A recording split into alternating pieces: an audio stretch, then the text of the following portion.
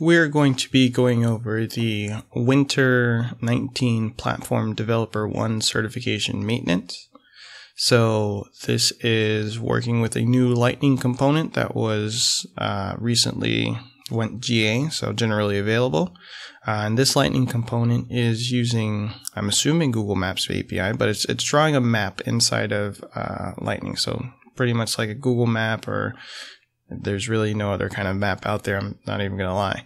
Like Quest doesn't exist anymore. So yeah, we're gonna be using objects inside of Salesforce to draw or plot points on a map, and we're actually going to be able to look up information based on the values that we have in the fields themselves. So that's also pretty cool, and a lot of it takes a little bit of coding, and but a lot of it's provided to you, so that's pretty nice. What we're doing here in the beginning is a lot of these setups, so I'm going to be speeding it up a little bit. It's the creation of the tower object, which is sort of like a cell tower or a radius tower inside of a state. We're creating a master record detail to the account called state. So just follow along in the beginning here with the trailhead module. You're going to be adding a couple fields in and a couple records. So once we actually dive into the code, we'll be able to see the information that we're looking at. Section we're at here is we're adding the geolocation type and switching it to decimal so that we're able to put in these coordinates so that we can, plot the points on there. Some of the documentation says that we can use the regular geocodes, and I think you can actually use addresses as well, and it'll search and plot the addresses itself. I haven't had a chance to play with this other than what we're doing here, so I'm definitely going to be looking into this a little bit more. And this is also something that's a little near to my heart. I've had to write JavaScript and Visualforce pages that does basically this. We were fortunate to have a lot of guides out there, but still having to manually write all of the configuration and API enablements and things like that. This makes it a lot easier instead of having to write hard-coded and legacy JavaScript in here. So continuing on, we are adding the last of the fields that we need to get on here, and creating the records, the tower records that are underneath it. And then we're finally going to be jumping into the code blocks. So opening up our developer console, and we're going to be copying a few sections of code into our developer console and into this org. So right here, we're going to be getting this utilities class. So the utility class does a bit of searching and object querying. It's not really gone into too deep, and other than that, we're copying and pasting this utilities class for filtering. Next up, we're going to be doing the controller. So same thing. One of the key things here that it's R enabled, and this controller is basically looking up all of the tower objects that we were going in. So another standard thing in the creation, we're just going to be copying and pasting this into our org. The next section is the actual Lightning component, which is going to house the map component that we're going to be using. So in here, I'm going to do a little skip because I could not find the name of the component, even though it's right there, TowerMap.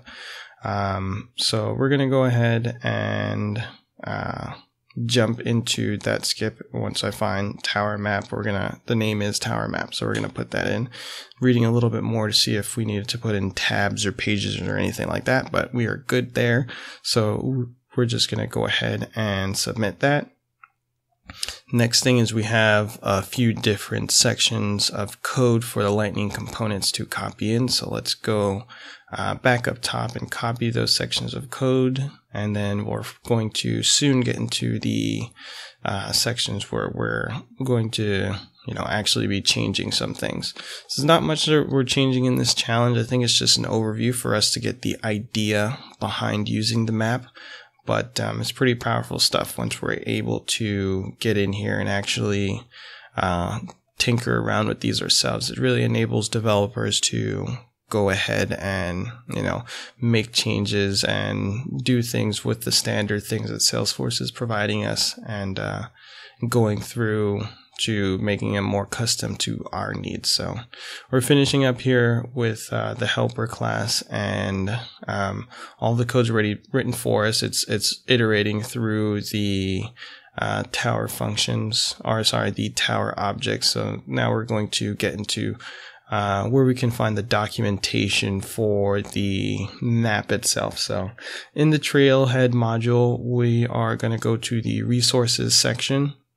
And in here, there is the map component documentation, and we'll find an example, a working example of what the map looks like. So we can see it on here, and then we can actually see some sections, the map component written out there itself. So what you're going to do is copy and paste that into your own org, and you could have typed it out yourself, but I'm the kind of person, if it's there for me, then I'm going to, put it in and use it the way that I want. Next up, for the actual trailhead challenge, we're going to need to change the zoom level to 5. And then we are going to be adding in the marker title. And that is a attribute that's on this. You can see it inside the documentation, and that's just the title of the attribute, or the title of the marker once we get the map open. So we're going to go ahead and use the attribute we're being passed in from the helper and controller classes that we're getting, and put it inside of the map component. So cleaning up here, and then we'll hit save. And then we're going to, after this saves, there we go. So then we're going to go ahead and create a Lightning Builder app, or a Lightning app, so then we can see this component itself. So we can go into setup, searching for Lightning Builder, and then we're just going to be creating a final app here so that we can have the rest of the information we need. This app is going to be called Tower, and if you've done the platform app builder, it's basically the same thing of going through a single page layout, calling it Tower, putting the region in, and putting that component on our page. And we can even see there that the component starts loading in already, and I'm just activating it so we have it available in our sales app, saving, and then we're finally going to view and complete the challenge in the end here. And here we go.